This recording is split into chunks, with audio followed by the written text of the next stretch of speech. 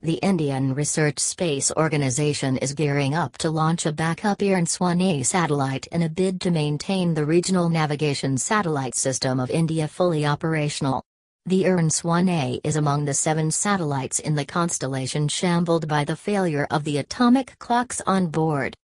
Sivan, director of Vikram Sarabhai Space Centre, told The Hindu that the PSLV C39 mission will inject the new satellite called the IRNSS-1H into orbit. It will be launched in early August. In January, it was confirmed that all the 3 rubidium atomic clocks on board the IRNSS-1A satellite had stopped functioning after it developed a snag. Hence, it became important for ISRO to replace it immediately. ISRO decided to launch one of the 2 spare satellites as efforts to restart the clocks failed. About the Navigation Indian Constellation, NAV-IC. The Navigation Indian Constellation, NAV-IC, comprises of 7 satellites including the IRNSS-1A, which is the first among these.